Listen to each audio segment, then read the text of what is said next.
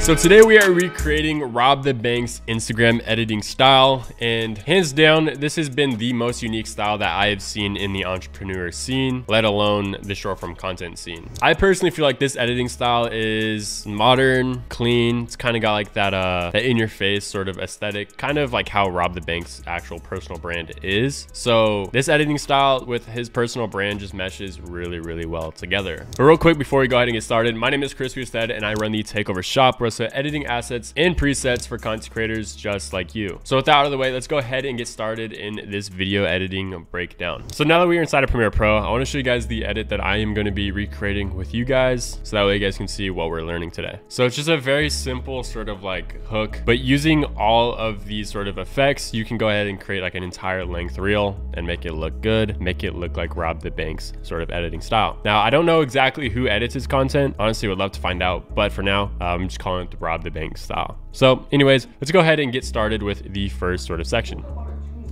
So it says woke up on a Tuesday. We're gonna go ahead and recreate this edit just like so. So we're gonna go ahead and use the type tool, just woke up. I'm gonna go ahead and center this, center, and then I'm gonna use the Helvetica font. This is the font that you guys can go ahead and honestly just swap out with whatever you have, because it's not too serious. I'm gonna go ahead and change the spacing, make it a little bit tighter to just make it look a lot cleaner. That looks good to me. Make sure it's just centered and all that stuff. Awesome. So then I'm gonna do on a, so it says whoa. Okay, on a, and then we're gonna do on a, make sure that this is centered properly, fire, and then we're gonna do Tuesday. And now we're gonna go ahead and reset the spacing back to 0. I'm gonna go to the font, and the font that he uses for this is called Dharma. I'm gonna go extra bold, or we don't want this one. We want to space it up. Now let's see, I don't want condensed. Let's see, what's E? Let's see what E is. There we go. Yeah, we want the one that says E. That looks a lot better. It's not as condensed as the other one. We're gonna go just keep it center, just like so. And then we're gonna go head to the fill, make it a yellow sort of text. And that intro is done. So this is sort of the intro part right here. And to spice things up, let's go ahead and add a glow to the yellow text and also the white text. So let's actually go ahead and just duplicate all of these by selecting, holding Alt, and then dragging up, and then letting go with your mouse. Going over here to blur, and then we're gonna look for Gaussian blur. So I'm gonna turn this all the way up to about, let's say about right here. And then we're gonna go down to the opacity. And we're gonna turn this down just like so. So about 19%. I'm gonna select opacity, and then I'm also gonna select Gaussian blur. Then I'm gonna select these other two and just copy paste. So that way the white is glowing as well. So I'm gonna go ahead and just delete the Gaussian blur. There we go. Fire. Okay, so that is the intro sort of scene right there. Now let's go ahead and move on to the second part, which is this scene right here. So we're gonna go ahead and recreate this part. Now, first things first, you wanna go ahead and just import your B-roll. So my B-roll is right here. I'm gonna drag and drop it just like so onto the bottom. And then I'm gonna go ahead and just, you know, scale it up just like so, something like that. And we are adding an overlay, which is why I'm not doing it full screen. So drag and drop this overlay as well onto the screen, and we're gonna go ahead and make it last up until this little point, just like so. Now let's play through. Now you guys can go ahead and color grade this footage right now, which that's exactly what I'm gonna go ahead and do. I want it to be a little bit darker, but let's go ahead and just go to the takeover pack for now, and just drag and drop the LUT on there. And then let's just go to volumetric color, turn the exposure down a little bit, maybe bring the highlights down just like that, and then bring the shadows. Just so that way, just a chill little look. Fire. So he says, and decided on buying a Cybertruck, right? So a lot of this is really just topography, but it's cool. So we're gonna go ahead and move this up because it is an overlay and we want the text to be inside the overlay. Let's go ahead and go to text. And then we're gonna do decided, and then we're gonna select it all, go to the graphics. It didn't reset, which is fine. We're gonna center it, just like so, select it all. And then we're gonna go to the font Kepler, whatever, STD, semi-bold caption. Make this smaller, fill it with just white because we just want it to be white. And then also we want to make these closer together like that, and then just do a faux italicize. And let me see if any of these look better. Okay, so semi-bold condensed looks way better in my opinion. I'm gonna add another space just to make it look like it is an actual space. Drag and drop this down below so that way it's under the overlay. And then before I actually go ahead and like rearrange things. I like to just make it look good before like moving it exactly where I want to be. So I'm going to get all of the words on screen. And so I decided to buy, actually, wait, what? And decided on buying. And decided. Okay. I'm decided. So, and decided. I'm space buying a, there you go, decided. And then I'm buying a. So now let's go ahead and rearrange this real quick. Make it look good.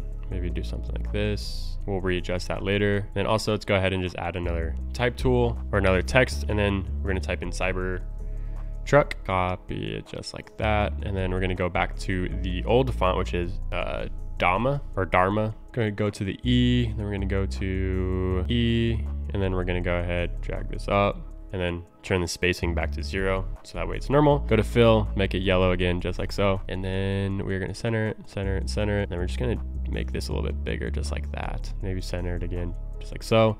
And then we'll go ahead, readjust the positioning for this text over here. I'm just going to go ahead and make this smaller because when it's smaller, it looks a lot cleaner. We're going to do something like this. And then go ahead, select this, move this just like so. Decided I'm buying a Cybertruck. So now let's go ahead and just adjust the timing for all of this text. And decided on buying. Why is it like this? Gosh dang it. Okay, decided. On buying. And then Cybertruck right here. Just like this. And decided on buying the Cybertruck. Fire. Now this sort of text is kind of hard to see because the background. So we're gonna go ahead and just make this a little bit bigger, just like so. Tuesday, and decided on buying the Cybertruck. That's pretty fire. Now let's go ahead and just add some glows to all of the text below. So we're gonna just move this overlay up like that. We're gonna duplicate the Cybertruck because honestly, let's just actually go ahead and only have the Cybertruck glow. So I'm gonna go to my takeover pack. Otherwise, you guys can just do the same process I showed you before, but I'm just gonna go ahead, drag and drop this preset onto our text. Glowing text, drag and drop, easy as that. It's glowing. Honestly, because it is so easy, let's just go ahead and do this for the other layers as well. Glowing white text, drag and drop, just like so. Easy peasy. Woke up on a Tuesday and decided on buying the Cybertruck. That's sick. Now, the last part is honestly just adding captions, just like so, which if you want to learn how to do that, just go ahead and watch this video in the top right corner where I actually go ahead and break down the entire process of doing so. But for now, I'm just going to copy and paste this, just drag this to the end of the video.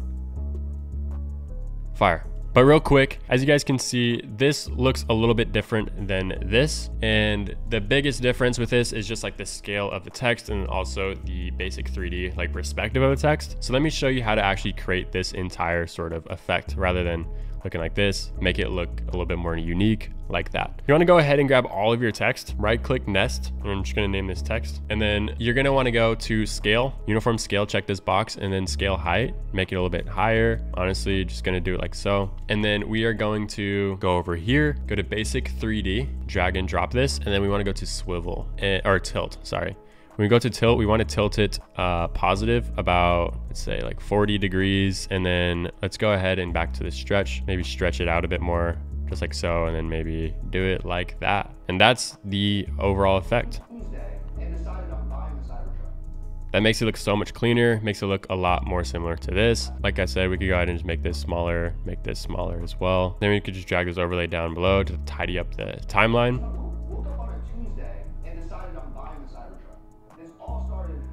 That's pretty sick. Now what you can go ahead and do is you guys can just go ahead, populate it with the sound effects, like the typewriter sound effects for each word that pops up. That's what I did in this edit. I'm not gonna do it in this one because you guys should know how to add sound effects. If not, then might have to add a tutorial to do that. But so far, so good. One thing that you could also do in the intro is just another thing that I want to show you guys because it is another sort of effect that he does is let's go to this Tuesday text. Let's go ahead and change the font to the Kepler sort of text, and we'll do semi-bold condensed. We'll make this one white, and then we are going to do the same stretch sort of effect. And the way you do that, uniform scale, just bring that up like so, and then that looks pretty freaking good. I'm going to go ahead, go to opacity blend mode, and make it difference, so that way it kind of interacts with the background.